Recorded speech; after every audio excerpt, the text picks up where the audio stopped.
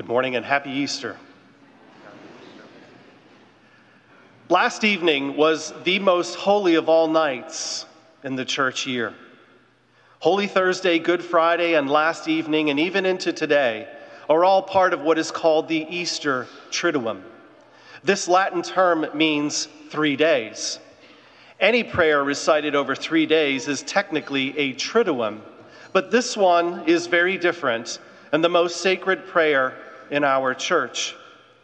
It is in this prayer that we truly immerse ourselves in the Paschal mystery, that mystery which begins with the suffering and death of Jesus, suddenly and dramatically shifts with the resurrection of Jesus. That is what Easter is all about. These 3 days of prayer began with us watching on Thursday one of the most essential elements to our faith, service. As a deacon, I take very seriously that the deacon represents Christ, the servant. The word deacon literally means servant. All priests are ordained deacons first. Fun fact, priests never stop being a deacon, even if a priest is ordained a bishop. Perhaps one of the clearest examples for being a deacon was performed by the ultimate deacon who ever lived. That was Christ being a deacon, washing the feet of the disciples. The most critical element of our faith is service. What that means is we cannot simply have faith. We're called to do something more than just simply believe. We're called to serve others. Service requires sacrifice. That is why these 3 days of prayer and Easter Sunday are so sacred to us in the Catholic Church. We prayerfully reflect on what Christ did to open the very gates of heaven. He endured the very worst of what human sinfulness brings about. The very symbol of our faith, the crucifix, reminds us of what Jesus did for us. So much of what we hear about in Scripture about Jesus consistently points to what we must do to be like him. But that is only part of the story. You see, Christ is with us and is trying to get us to listen, and he knows what is happening to us in our lives right now. He calls us to follow him, not just believe in him. We are called to be like him. Being a Catholic is rooted not just in believing in Jesus, it is also rooted in action. When Jesus hung on the cross, one of the things he said was, "I thirst." Many might feel this was simply a man dying a brutal death and stating that he was exhausted and dehydrated. While all that is true, that is not why Jesus said those words. He was saying at that moment that he thirsts for us. He thirsts for us to follow him. The very first step in following Jesus is to publicly and formally tell others that you believe in him. For us Roman Catholics, that means we tell others that we believe in him and what he built, and that we're willing to act in his name as well. You see, he built the church, the mystical body of Christ. The church is the very means by which we help the world to know and believe in Christ Jesus. How we do that is by doing things to serve others. The Roman Catholic Church is the structure that allows us to do that. Last evening's Easter Vigil is the most sacred and holy liturgy in the church. This continues into today, and we come together as a community to so much more thoughtfully and consciously express our belief in something beyond us, something bigger than any of us. Among the most ancient and sacred traditions in our church is what happened last night. We had with us last evening 4 individuals, Sandy, Jacqueline, Alexandra, and Adam, who formally told others that they believe in Christ and what he built. We, their brothers and sisters in Christ, are called to help them experience what must be done. This is why the church does certain things a certain way. These are visible signs that point us to the divine.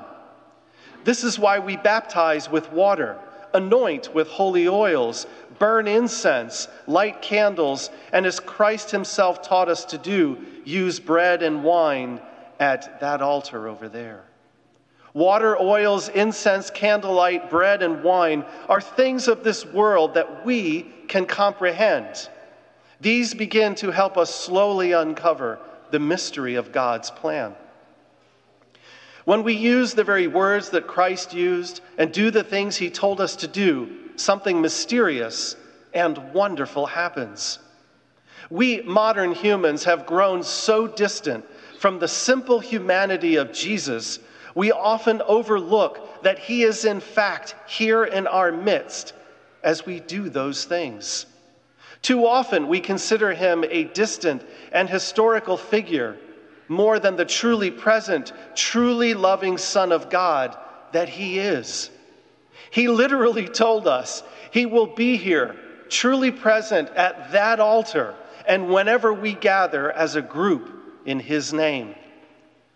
We heard in last night's gospel that the women were terrified when they encountered the two men in dazzling garments. Peter, after seeing the empty tomb, went home amazed. Today in our gospel, we heard of Mary Magdalene and Peter and others doing a lot of running. These are real flesh and blood people who suddenly had to come to grips with the fact that Jesus was exactly who he says he is. Think about that for a moment. They suddenly realized that Jesus is in fact not a prophet. He really is not merely a man. He is the Son of God.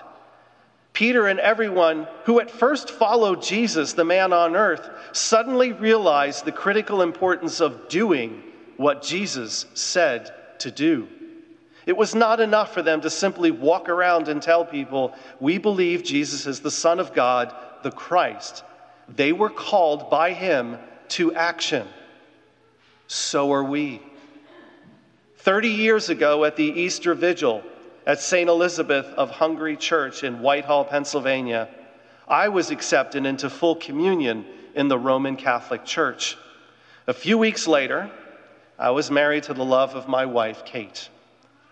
Why did this son of German immigrants who never really went to church as a boy decide to become, of all things, a Catholic? I too had an experience that left me feeling amazed and even afraid. I suddenly realized that this Jesus person, almost assuredly, might actually be who he says he is. So I decided to look into that a little bit more.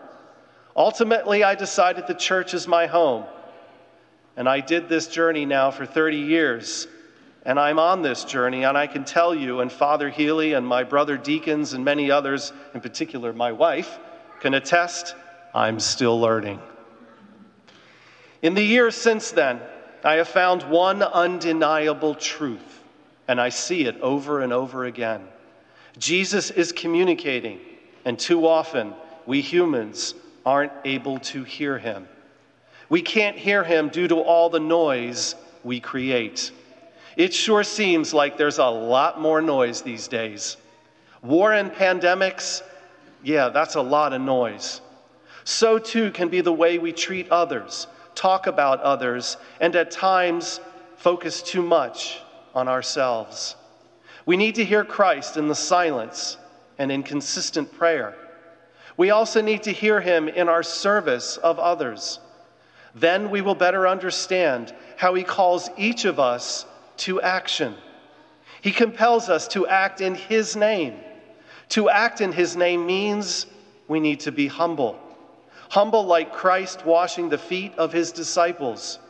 Humble like all those amazing people over the centuries who have transformed the world by impacting just one person's life at one small moment and doing so in the name of Christ. Today, when we leave this church and this beautiful liturgy, it is a beginning. It is a start. Last evening for Sandy, Jacqueline, Alexandra, and Adam, who received their sacraments, this is especially true as a beginning. But their witness reminds all of us that we too at Easter begin anew. What they did and they received is a reminder for us all to go forth and to bring the light of Christ to the world that so desperately needs it.